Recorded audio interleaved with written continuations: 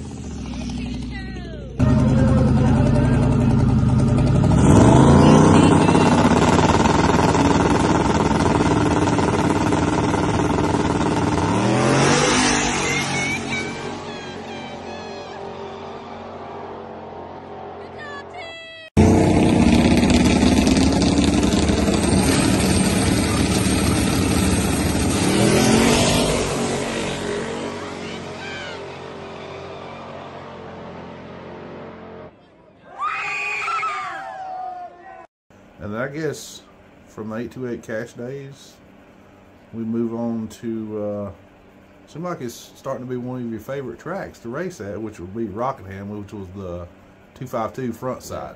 When that Rockingham redid their track, it was pure concrete. It was really slick. If you ever seen like that Decker Boys track up in Kentucky, it was kind of similar. And what's funny about that whole ordeal is they're like some, I guess, say street outlaws that been on like the TV show or whatever that were there. Everybody's kind of sitting around the staging lanes figuring out if they're going to go down the track or not, because like one or two cars went down and one of them wrecked just instantly. And then I was like, you know what? I'm tired of waiting. I pulled up, went right home, went up there, made a hit, went right down it, and I was like, then after that, they went and sprayed the track a little bit. So, I mean, it was still a little slick with the concrete, but I think they was trying to get some rubber downside. I understand I'm spraying it, but that was kind of one of those, the surface would have been the equalizer type of races, but, you know, it's just, they got to think of safety as well, but sometimes you sign up for no prep, you want no prep. This is very true. And, you know, that race was good to you too, so.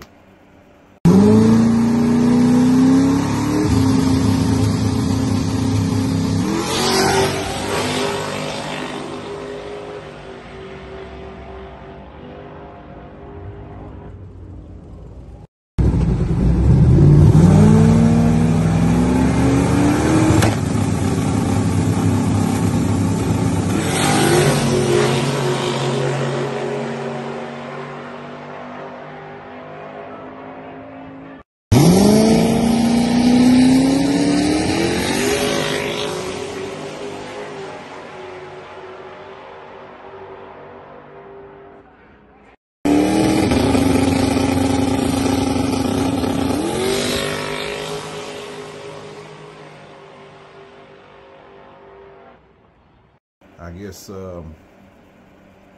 pretty much now we gonna revisit Rockingham again for Dig or Die. Yeah, seems like every time we go back, something's a little better, something's a little different, and we'll start moving up hopefully classes and stuff every time we go. Because we didn't really have a lot of. I'm kind of bad to not test for a race until like the end of this year, so we went for Dig or Die after that race. So we basically come back here and went back and raced on the backside, and then I think went out in third round because we had a really close race with James in the Corvette, and they ended up calling a rerun. Didn't change anything in the car, just went back up there. I think it was a little bit out of the groove, and you know, just had wheel speed instantly and couldn't make it up. So it's kind of a learning experience and changed a lot of ways from that race to the one we went to later on.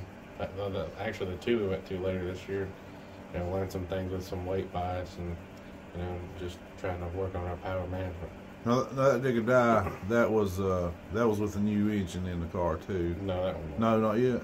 That was, we come back and changed the oil, and it looked real glittery. So we just pulled it out because if you saw the glitter in it, you would think something was hurt, and pulled it out, and it actually wasn't hurt. So we just threw some bearings in it, gonna put it in another car, and hopefully it keeps on going. Yeah, I know around that time, somewhere right there that's when the new engine went in, or issues with the old one there.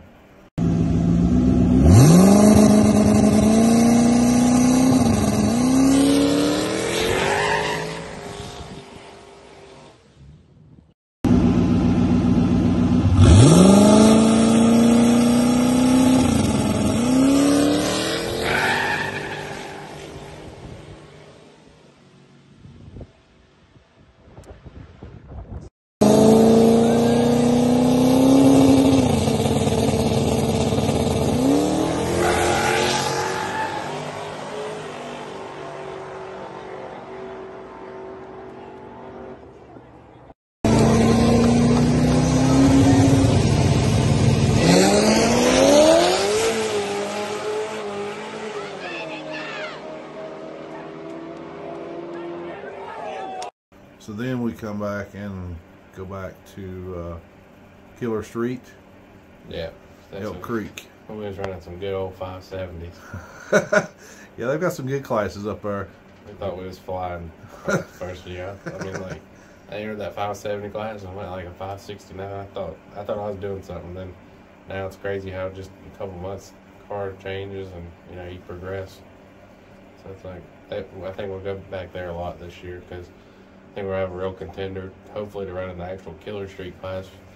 I mean, they say Killer Street like it's a street car deal or whatever, but a lot of those cars are race cars. But hopefully have a street car that maybe will dip into the fours up there. I don't know. I'm not trying to get, I mean, I know we've hit a lot of stuff the last year, kind of trying to keep some setup stuff secret stuff, but all the new stuff, I mean, I'm going to be a little more open because it helps us out here at the shop, and everybody likes to know what you got. I mean, yeah, I know it's kind of been like that for years. You always try to keep everything a secret, you know, from before, during, and now during some of the internet days. But anymore, I mean, we planned on doing a little grudge racing last year, but every time you try to get a race, it's like nobody wants to do it, or they want the back tire, they want the head. I mean, they want everything in racing. So it's like, what's the point in hiding it? Just have fun and let people, kind of follow along with the build. And who knows, they may have a car that want to do the same thing with them. But fortunately, we can do it here. There you go.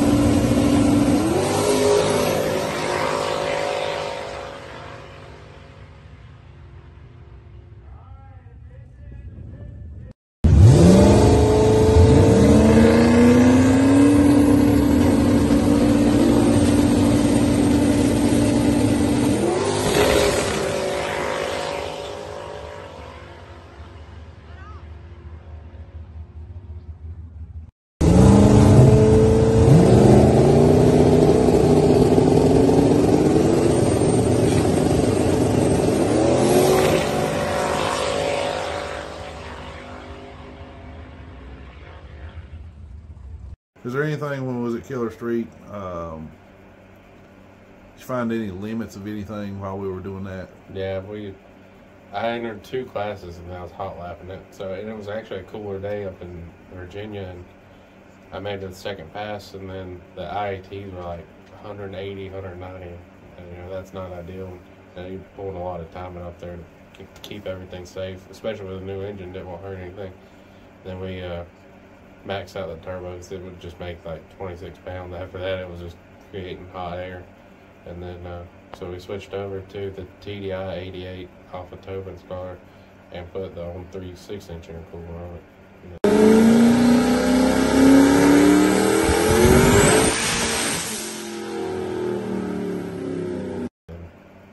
don't remember what race was after that. You probably remember. Yeah, let's see. Killer Street, Elk Creek. Then we come back and we go to our hometown track, Wilkesboro, for the Saturday night street fights. That's one of my favorites because, I mean, they prepped the track during the day, and then after that they quit prepping.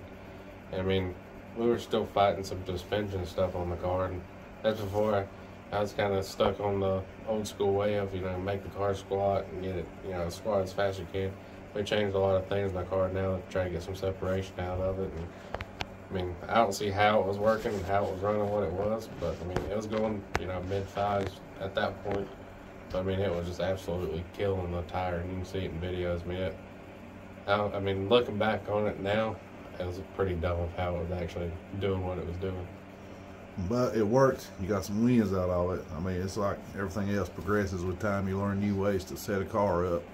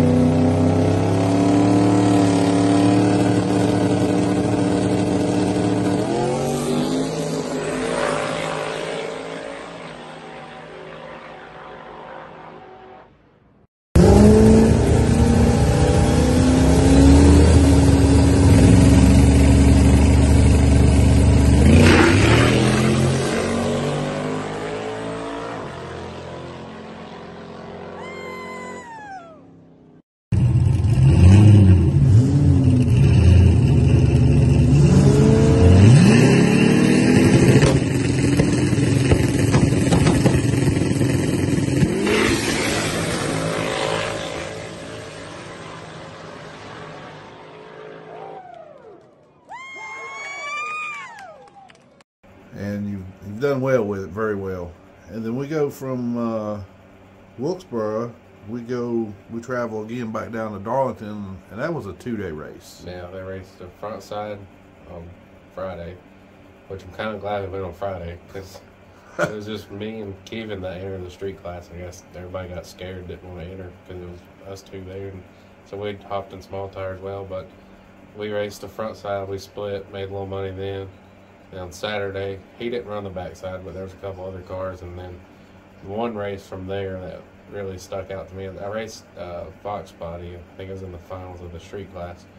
And we just had put the new turbo on it. It had a, you know, because it had the 88 on it. It had like 103 backside. And it was just, it's kind of learning the tune-up stuff in it, and it was real lazy. If I mean, I was sitting in the pits, you know. I mean, I worry about what I'm gonna put in it. And I thought I had the perfect tune-up in it to go down the track. It wasn't gonna spin. It was gonna be perfect. I let go of the trans brake button, and it was just a turtle. Like it wasn't moving at all. So instantly, I grabbed a scramble. And it finally lit off, and he was actually blowing the tires off. And then I think he got a little traction back, but when mine lit off, it's kind of like I went around him like he was sitting still. And I still had the scramble pinned and didn't know it, so it probably made 30, 35 pounds, and it was white smoking all over the lane, and ended up coming around him and won the street class down there for that one. When they see the video clip of that right there, they're going to think there's no way you're going to catch this guy. Yeah. And all of a sudden, you just hear the tone of the motor, everything just all of a sudden there it was. White, like I said, white smoke, and just a big learning curve with that turbo. Right.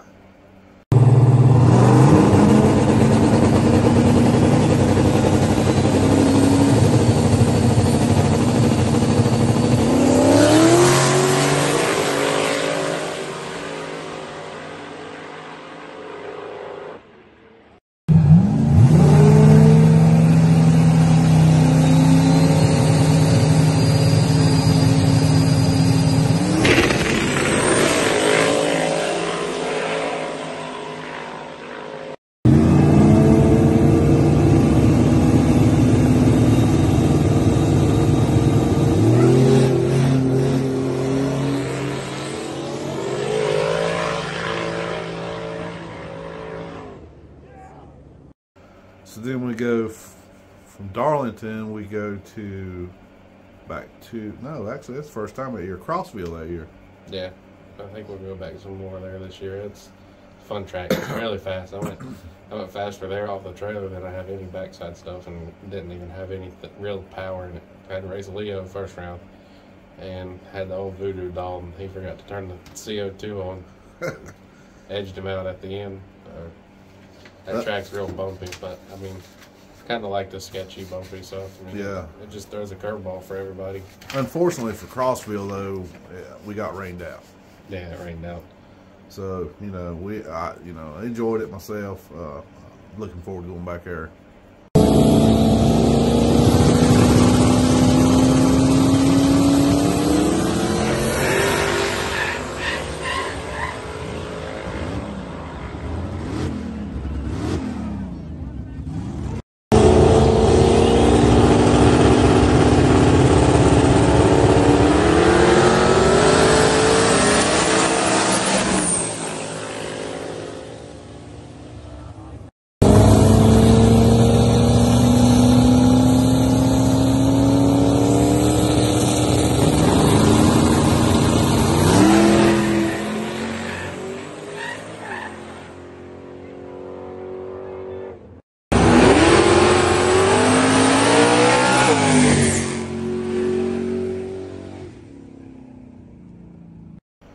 Now we get back to Dig or Die again in July. Yeah, that's when, so that Dig or Die, that's the big small tire one. It was really hot, but I was only going there. It was like a $300-400 test pass. It is what it is, but obviously it paid off for the one later this year. We changed bar angles tremendously, changed shock settings, changed, you know, if it had something to be changed, we changed it, because that was the point in the year I changed it all over to get a lot of anti-squat in the car. And I talked to a few people, and the more people you talk to, it seems like it's the way to go with this stuff now. It used to, like I said, people was always wanting, you know, squat the car. You don't want any anti-squat. You want all the squat. And now, you know, we figured this anti-squat stuff out, and it seems to be working for a lot of people. And there's really not a lot of information out there on the chassis like mine with the 3-link stuff. And luckily I got a couple of close friends that helped me out and kind of, gave me some pointers. And obviously, you can't just put their settings in the car. You got to figure out your own settings because everything's different. So we went down there. Then I drew Zach Cole. He has an F body, and actually he went down to 3 cars, and I think he beat me first round like a car and a half, 2 cars maybe. Yeah. So to be that close to a guy going down to 3 cars, I was pretty happy for one pass.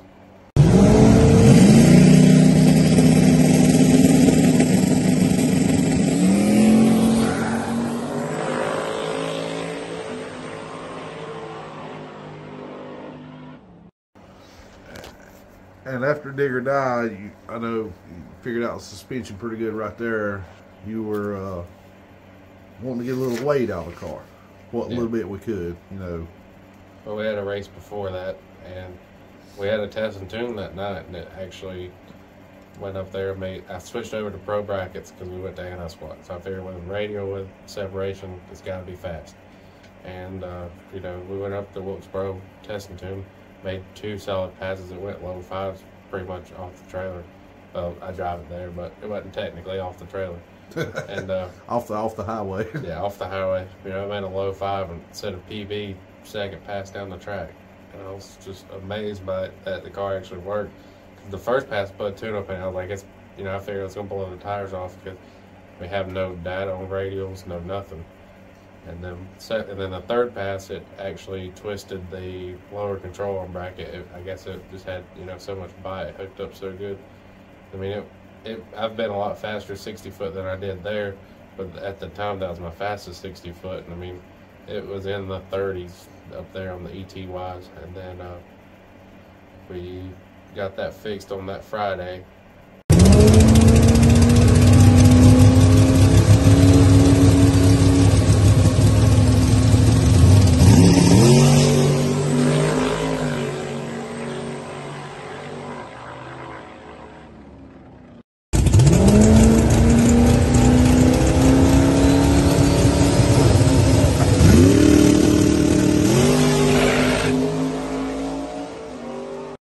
Car was driving real hard to the right, so we still raced it on that Saturday at that race, which, we went to the second chance finals with Leo, and we played a little bit of rock, paper, scissors to see who crosses the finish line first, and I won, so technically I got the win there, but we was both in the finals.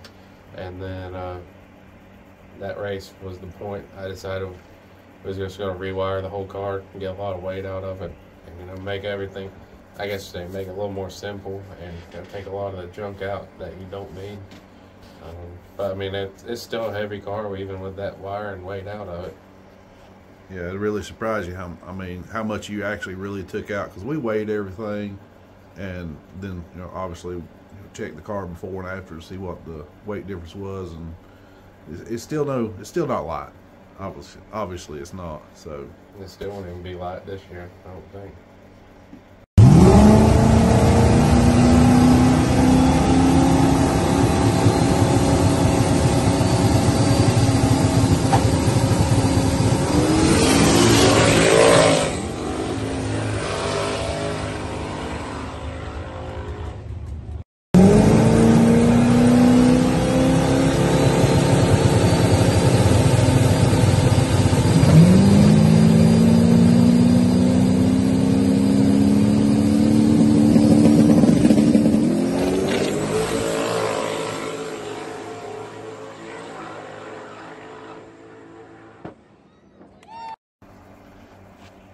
So all the rewiring's done, car's ready to race again, and we go back to Wilkesboro again for another Saturday night street fights. Yep. We haven't seen Tobin before that. That's right. Got the driving right issue fixed, because luckily we did. Like I said, we hit Wilkesboro up for a test and tune the night before this race, and it was a struggle. Like, first pass, the car crossed up, went all the way over in the other lane. It's never done that. It was really odd. And then the last pass that night, made major improvements, and first time I ever felt a wheelie. And if I knew what I knew now, I just held it out because I'm used to it. I kind of know what the feeling is, but it was definitely odd.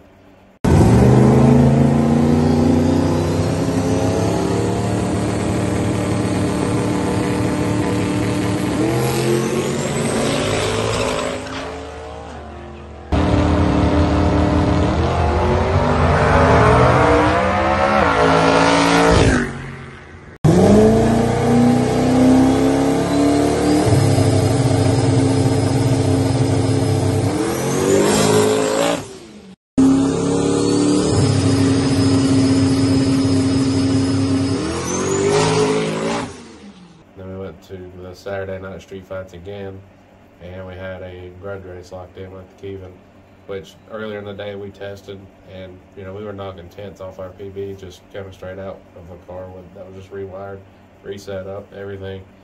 And I think we ended up getting down in the teens, the 5 teens.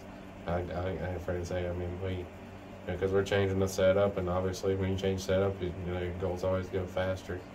But I mean, that, I think it's 3,800 pounds race weight in the test pass.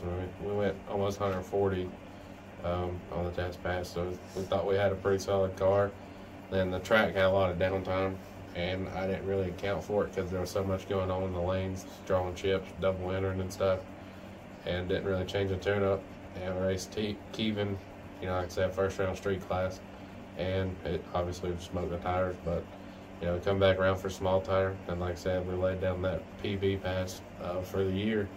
We raced Houston, and he got me probably by a bumper, but that was my fault. I was sleeping on the light, and it would have been cool to go another round in small tire because there was like 5 or 6 cars, but it was some hitters there. Heavy hitters, definitely. So it'd been cool to line up with them. I mean, I'm real competitive, so it's kind of why we're doing the changes we're doing this year. And who knows, it may end up full small tire at this point, but I just like, I like chasing the faster cars.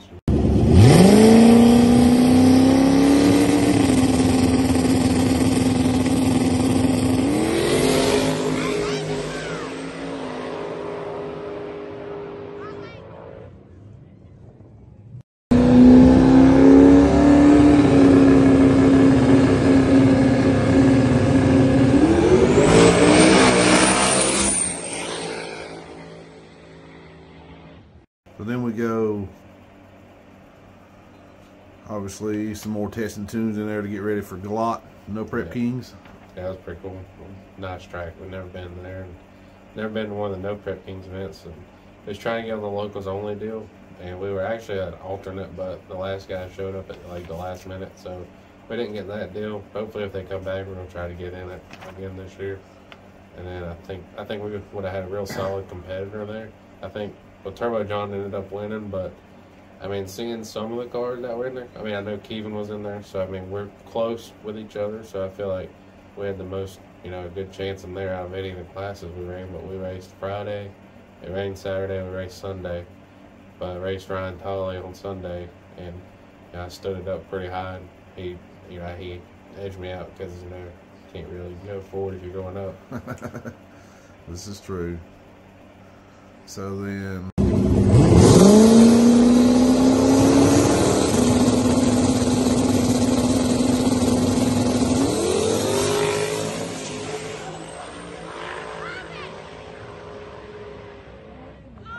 we come back close to home again. We go back to Mooresville Dragway, where you run the modern class. Yeah, and Extreme Street. That was a busy day. Oh yeah.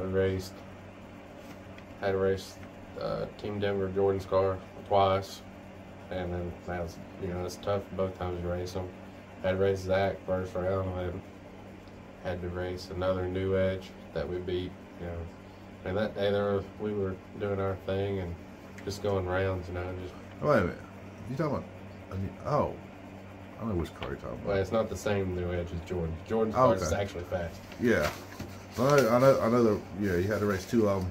Actually, I actually distinctly remember you making that pass. I believe that is actually. That was the only pass the whole day that touched the scramble. Yeah. It was under 30 pounds, 125 pounds. My thing of it is, for me, because I was actually standing at the line fussing at you, like, what are you doing, making a sandwich?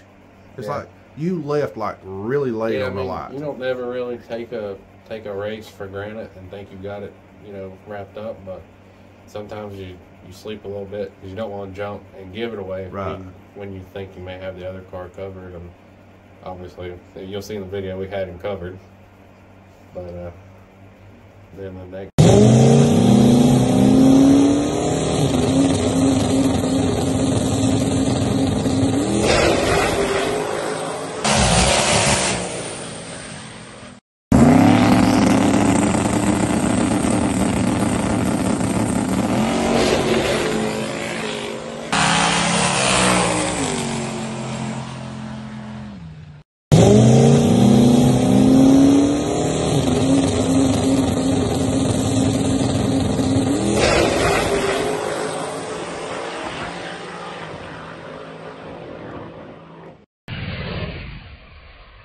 race we went to, because we won modern there. Yeah.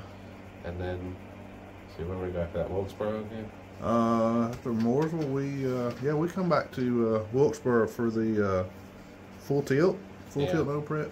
They had a fastest ET deal or whatever, and then we didn't enter it, but they were announcing throughout the day who had the fastest this and that. I think we ended up having like the third fastest ET. Yeah, it was actually a pretty crisp. I think if we were on radials, we might have creeped out second place, because I mean we were making some good passes on like some wore out slicks, but I think if we had radials, we might have had a chance to better our PV, because the track come around got really good, and then it got cold, so it got a little slick. So we made it down to 4 cars and small tire against Chiffin. It got a little slick up top, and once again I was sleeping. I got to work on that this year.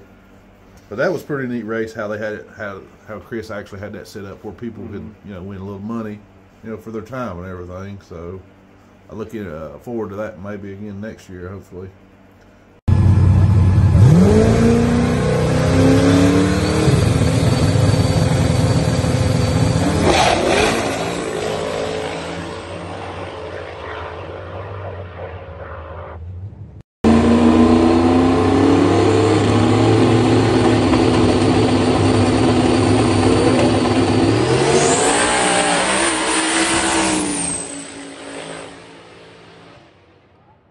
Then we obviously hit the road again, and we travel back down to Darlington backside.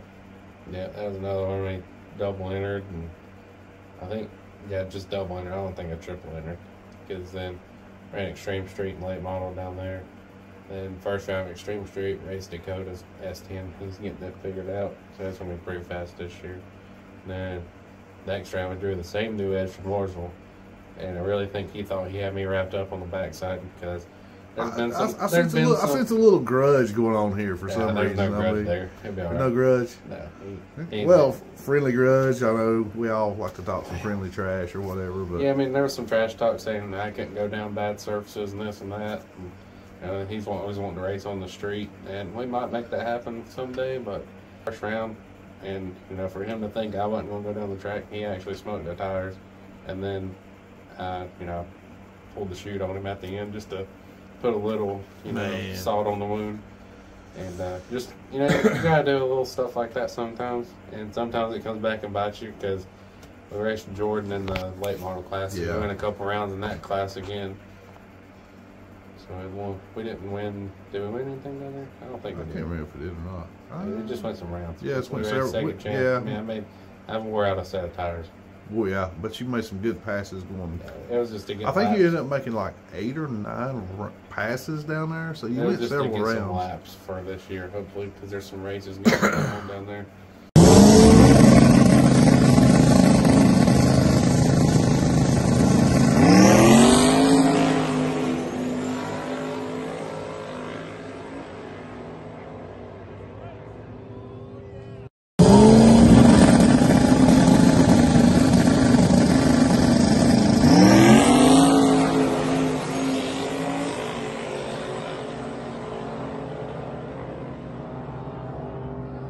Go back to Rockingham again, and the Darlington or the Rockingham was back for the end of the year, last race of the year backside, and the difference between Rockingham and Darlington backside, how would you say that compares to each other?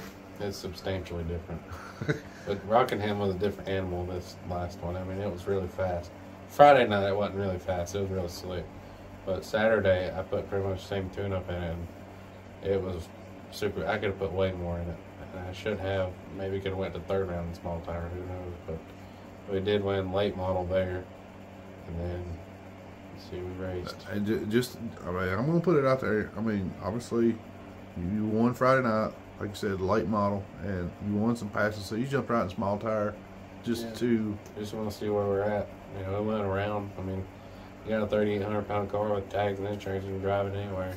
That goes rounds in small tire, or at least one round. That's something to say, I guess. You went out there and give it a try.